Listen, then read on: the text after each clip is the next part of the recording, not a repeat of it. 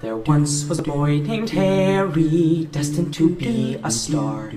His parents were killed by Voldemort, who gave him a lightning scar. Yo, Harry, you a wizard. Harry goes to Hogwarts, he meets Ron and Hermione. McGonagall requires he play for Gryffindor. Draco is his daddy's boy, Quirrell becomes unemployed. The Sorcerer's Son is destroyed by Dumbledore. Ron breaks his wand, now Jenny's gone, and Harry's in mortal danger. Tom Riddle hides his snake inside his ginormous secret chamber.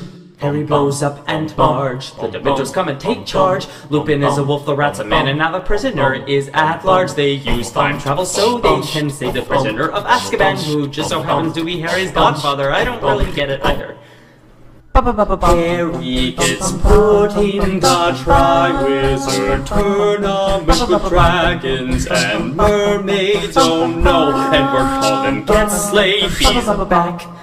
Harry, it's getting scary. Voldemort's better, you're a revolutionary. Harry, Dumbledore, why is he ignoring your constant attempts to contact him? He is forced to leave the school. Umbridge arrives, Draco's a fool. Kids break into the ministry. Sirius Black is dead as can be. Oh, split your soul, 7 parts of a whole. They're Horcruxes, it's Dumbledore's in. There once was a boy named Harry who constantly conquered death. But in one final duel between good and bad, he may take his final breath.